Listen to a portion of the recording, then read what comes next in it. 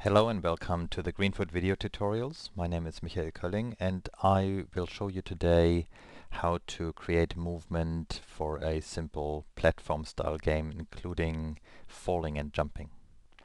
I have here a project that has one actor, well, two actor classes prepared already. I have some ground which looks like this when I put it in the world, and I have a penguin called Pengo here when I put him here on the ground and I run my scenario with my left and right arrow key on my keyboard. I can make him run back and forth.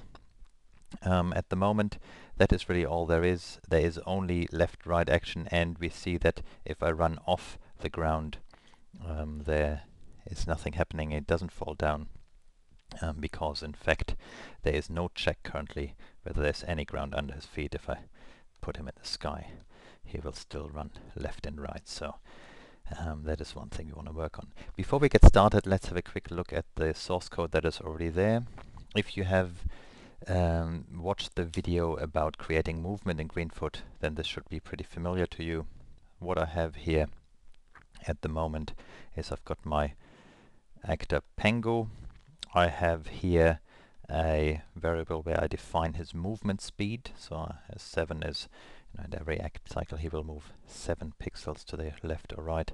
And if we quickly look through the source code, in my act method, all I do is I check for key presses. The check keys method here does the following. Oops, I'm going to scroll down here. Does the following: if the left arrow key is being pressed, I show the image where Pengo is facing left and I move to the left. If the right arrow key is being pressed, I show the image where he's facing right and I move to the right.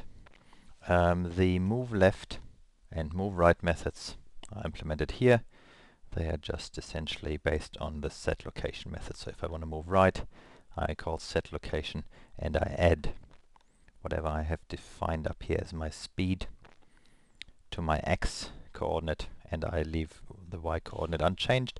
And the same for the move left. I subtract my speed from my x coordinate and leave the y coordinate unchecked. So the y coordinate in any case remains unchanged. So at the moment we can create only left-right movement. We don't move up or down. So what we want to do today is to discuss how we can make Pengo jump. We want to have a sort of jumping movement, and we want it to be on the ground. The first thing though that I will do is to make him fall, because as we will find out, jumping and falling is essentially almost the same. So for falling I want to create movement down. The first thing I do is I create here another variable very similar to my speed variable. I call it v speed for vertical speed. And I'll just pick some speed, and so this is my vertical speed when I'm falling. If I do this, I can create a fall method. And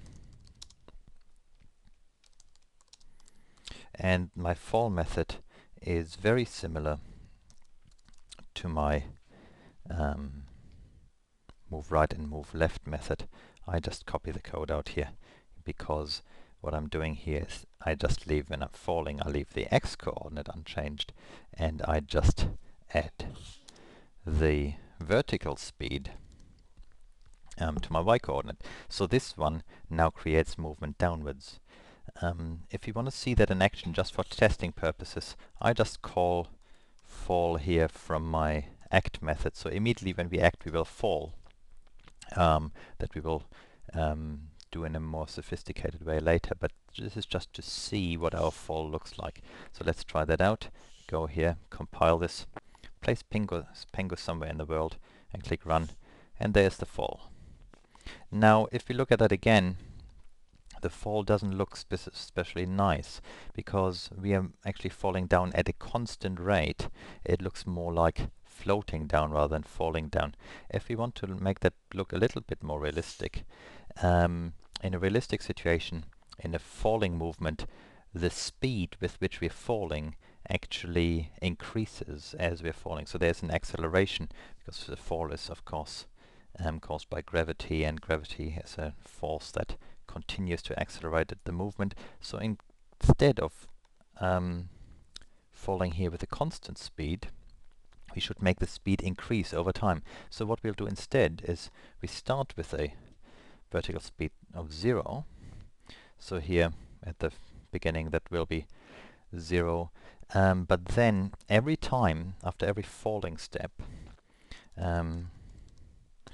we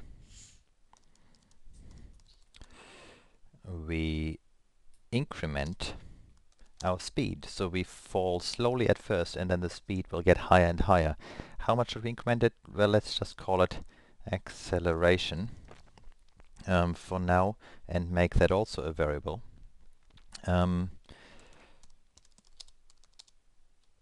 So that we can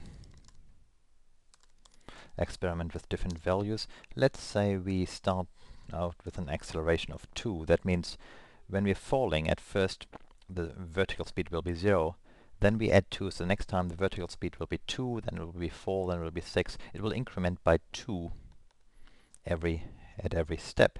So let's try that out. We compile this again. And remember, shift clicking in the world creates an object, so that's what I'm doing here. If I run this now, that looks a little bit better. So let's try that again. Now the fall looks a little bit better. It looks a bit more natural. It doesn't look like floating anymore. It looks a bit more like falling. So that is okay. Let's say this fall is good enough for us for the moment. So the next thing now, of course, is that if I have a piece of ground here and I put him on here, if I now run this, well, he had already accelerated a lot. Let me try that again. If I have a piece of ground and I run this, even though he's standing on it, he's falling down, because in my act method I make him fall immediately. So the next thing I want to do is I want to check whether we're actually standing on firm ground, and I want to fall only if we are not on ground. So what I need for that is I need a method that returns a Boolean. It's a test, and I call it onGround, which is a method that checks whether we are currently standing on firm ground. And the way I check that is I just will check if the penguin is here, whether at this point just immediately under us is an object of type ground. I can do that by using the Greenfoot method get one object at offset, double F. So get one object at offset gives us an object, an actor in fact, that is, and I want to get one that is under us, so I call it under. It gives us it checks whether there is an object at a given offset from our own location. And I want to check at our own X location. Our own location is in fact the center point of our penguin image. So I want to check our own X location. So the offset is 0 from our own location. The offset from our own location in the vertical is half the image size. So if I were to use an offset of 0, 0, then I would be checking whether there is an object right here at the center of our own image. I want to check whether there's an object here, so I use an offset here for the vertical location that is half our image size. So I can do a get height, and that gives us the height of our own image divided by 2. So there is the offset of half our size. And then I want to check whether there is an object of class ground. So